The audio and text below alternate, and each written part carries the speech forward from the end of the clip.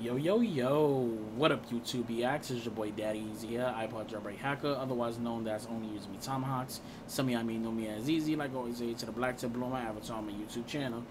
Yeah, buddy. So let me tell you basically what this video is about.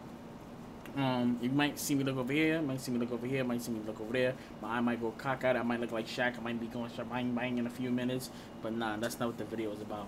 But, as you can see what the title is for this video, it's called Last Time Using This Camera. So, no, it's not this camera that I'm recording from. This is actually my webcam. I have to use this webcam because basically it's going to be the last time I'll be using my DSLR, my D3300. I'm going to go into some details. I'm going to try to keep this video as short as possible.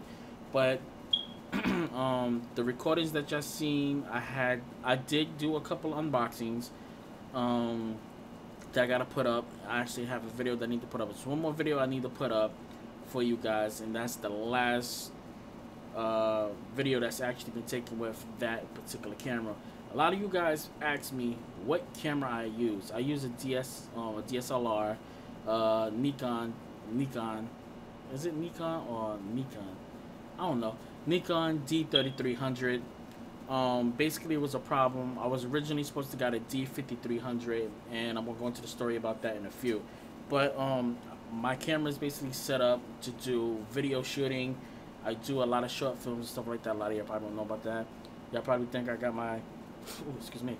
Y'all probably think I got my cameras, just set on a tripod, and I'm using the DSLR to shoot footage, record like other YouTubers actually do. This is what my camera looks like, as you can see right here.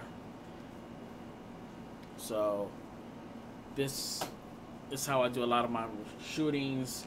As you can see, I have a mic bob, shotgun mic at the top and stuff like that, and I do have handle to carry, everything like that. I do have a part to go on my shoulder like that, which I showed y'all before in the past, which is actually right here on the floor. Let me just grab that, which is this right here. As you can see, everything is color coordinated. So I do a lot of shooting with this.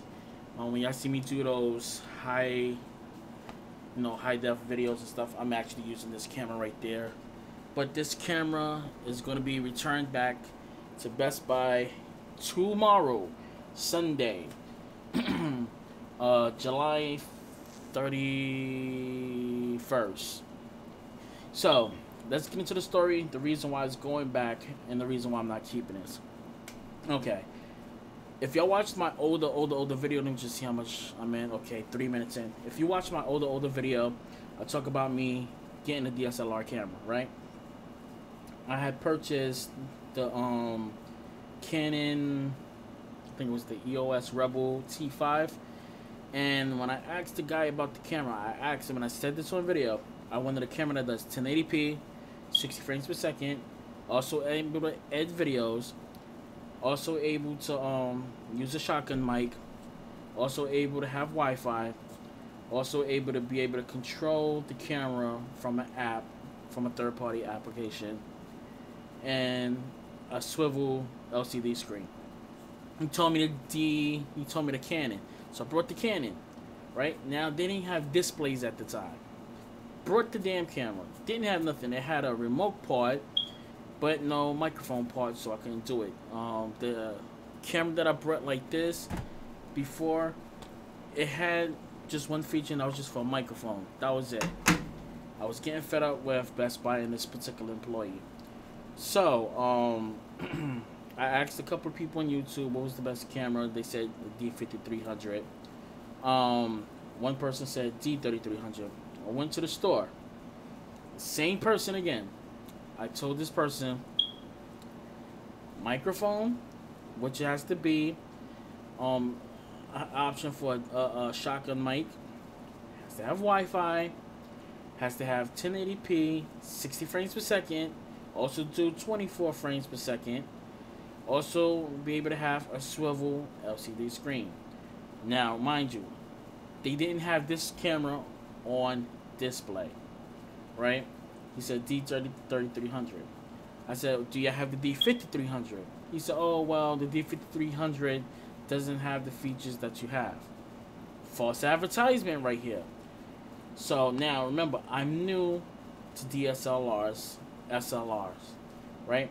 I normally deal with high quality cameras, Sony's and older models, basically like use the tape and stuff like that. And I just went from using those type of cameras because I normally had it that the camera that I originally had was a camera that takes tapes, and I was able to use a cord to connect it to my computer and actually transfer that file from that camera to my iMac or my MacBook, whatever computer I had, and actually upload the file as a digital file, as an MP3 or MP4 file. I had one of those expensive movie making cameras.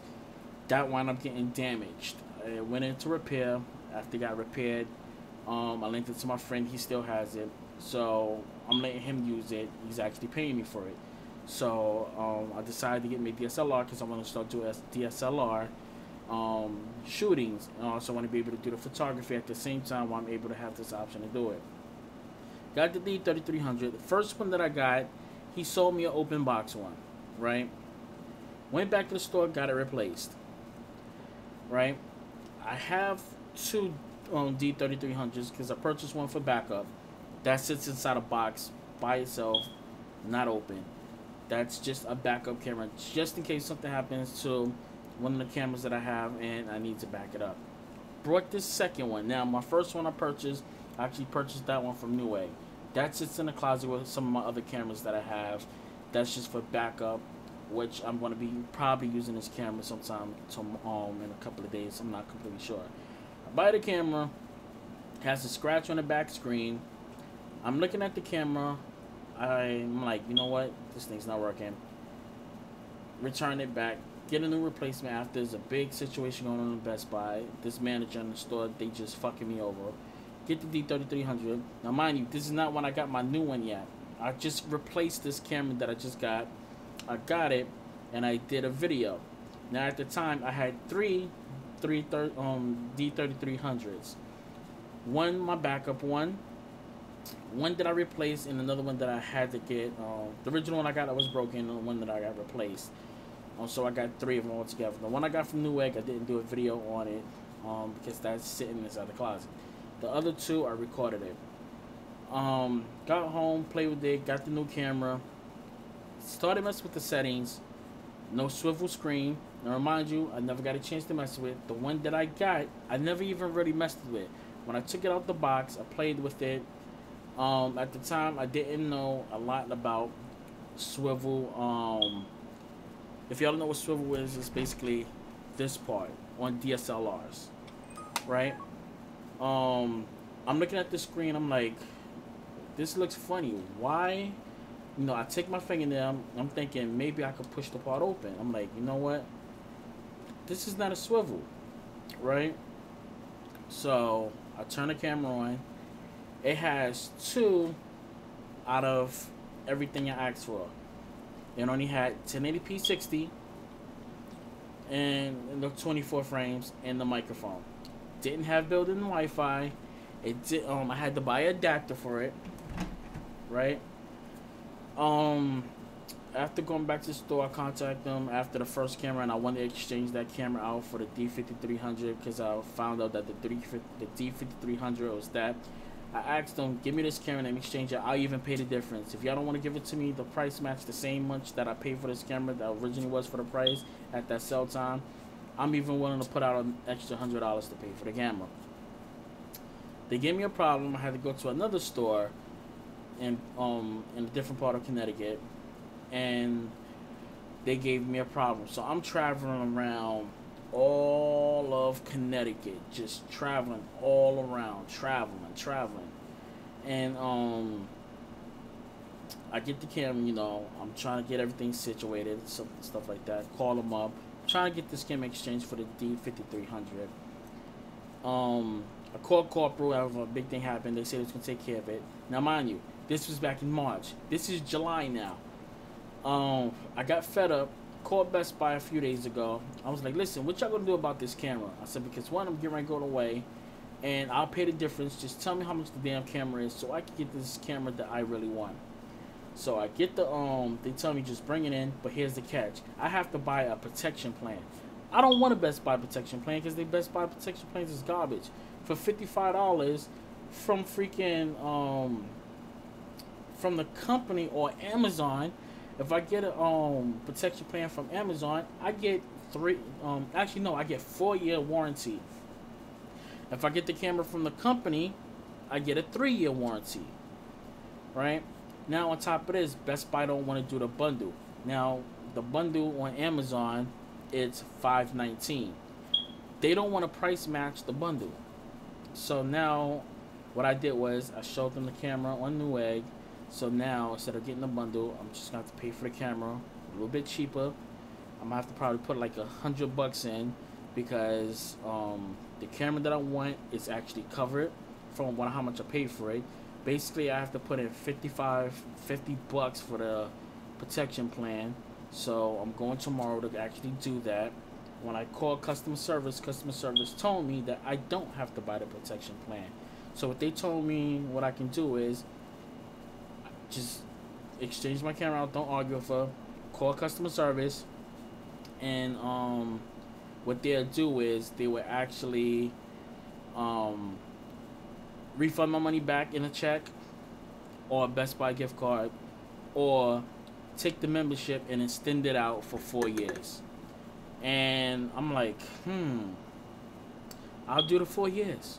So that's basically what's happening with this camera. But this last time I'm using this camera, that's basically the story about it. I have another D3300 that, like I said, it's just sitting in the box. That's been unopened, nothing like that. So yeah, you're probably wondering what the camera I'm getting. Not gonna tell ya. This is about 12 minutes and it's about 17 gigabytes. Oh shit. I'm not gonna tell you what the camera is. You have to wait until tomorrow. Hopefully I will get the camera tomorrow. The only thing is the Best Buy where I normally go at and get, shop at, which I don't like going there. I like going to another Best Buy. It's 4 Best Buys I go to in Connecticut. I don't care. I'll just drive there. It doesn't matter. One of the Best Buys, I already know they're not going to have it. So, and that's the Best Buy I have to go to tomorrow. So, doing that order there, and what I'm going to do is I'm going to pick that camera up from a different store. Hopefully they have it in stock. I spoke to the store already on the phone. They said they're going to hold the camera when I place the order tomorrow to do the exchange. So hopefully I can pick that camera up tomorrow. If not, I might not get that camera until like the 4th or the 5th. I'm supposed to be leaving to go to New Jersey on the 4th. So yeah, I got a big event. Going to try to record it. But this camera, let me tell you about the camera. By me telling y'all what it is, y'all might be able to figure out exactly what this camera is. It records in 4K and basically allows me to use my tablet. The feature that I want, it has built-in Wi-Fi, right? It allows me to do exactly what I want. Now it has a swivel LCD screen. That's touch. That's what I've been looking for. It has the port for the mic, for the shotgun mic. It's micro HDMI. I think it's the mini HDMI. Mini USB. I believe it's standard USB. It has extra ports, batteries, all that good stuff. Only difference is it's a built-in lens. So by me saying built-in lens, you could probably pick out exactly what camera it is, and it's in 4K. It's like a DSLR, but it's a zoom in. So that's one of the things that I like, because the simple fact is my DSLR, it zooms in, but it has autofocus, but zooming and stuff like that, that's going to be one of the problems, because anytime I need to zoom in on a product, I have to actually go behind the camera and turn it, or use the knob that you seen that's right on the camera and turn it to doing it, then autofocus it. It's just too many things to do if I'm not behind the camera. I need a camera that's going to autofocus, zoom in, zoom out without me touching the camera. This particular camera that I'm going to purchase allows me to do it from my cell phone or from a tablet, any device, the zoom in, zoom out, and it has automatic autofocus. This is my D3300.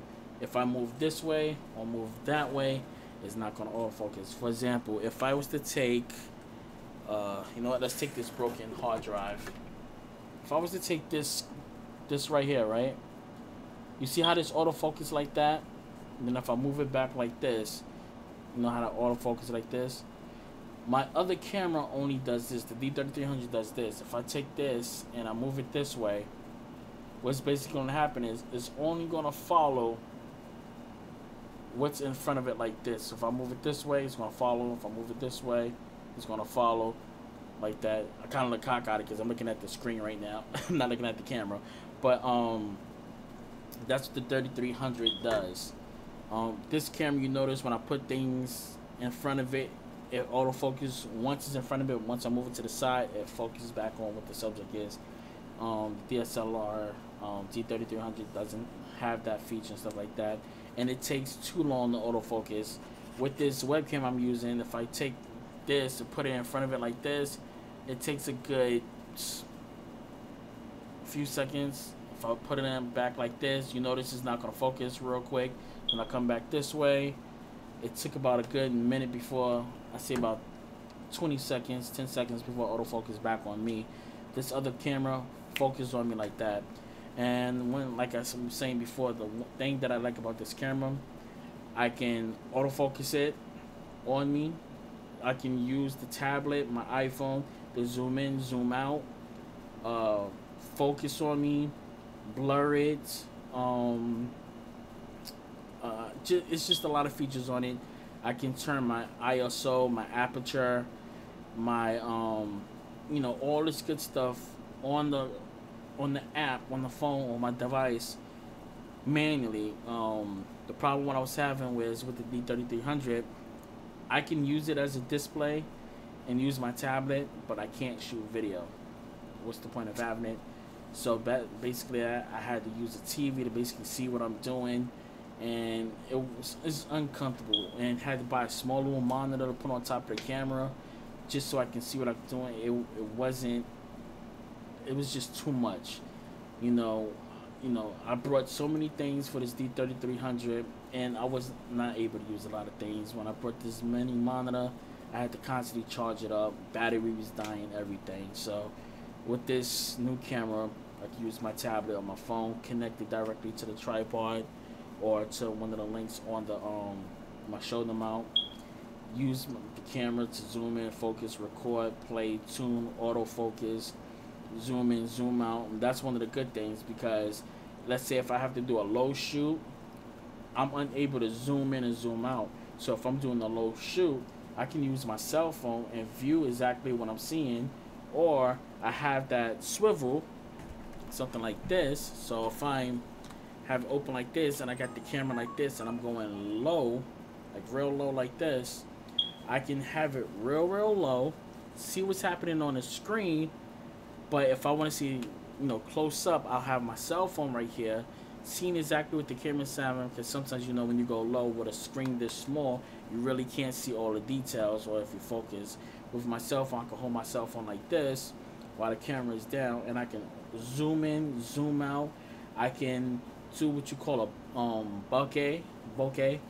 Basically what it does is zoom in on the subject and blurs everything else in the back. Or you can have something that's zoomed in the back and blur everything else that's in front of it. That's one of the things that I look for. That's why I brought a DSLR. But this camera that I'm about to purchase does that with no problem. You just set it up and you get that bokeh effect. If you notice some of my videos, I try to do the bokeh with this camera, but it's real hard. Basically, I'll have to sit completely in front of the camera, like what I'm doing, just to get the background blurred out. So that's one of the things. I mean, if I want to, this camera doesn't do it because it does an autofocus on me. I can set the camera up to do a bokeh thing like that, but it's just something I don't just want to mess with at the time with my webcam. But let me get off this, guys. I already ate up 28 gigabytes, which I'm going to have to edit this video to knock down the gigabyte usage towards this. So, Yeah, actually, no, it's not gonna make a difference. So I might as well just upload this video as is. So y'all not gonna get this video until probably sometime Sunday morning, about 3 a.m. It's about 10:52 right now. I'm stopping the video and I'm uploading this video directly, and y'all probably not gonna see this video until probably 3 a.m. in the morning Eastern time. So that's what I'm doing. Stay tuned for this video.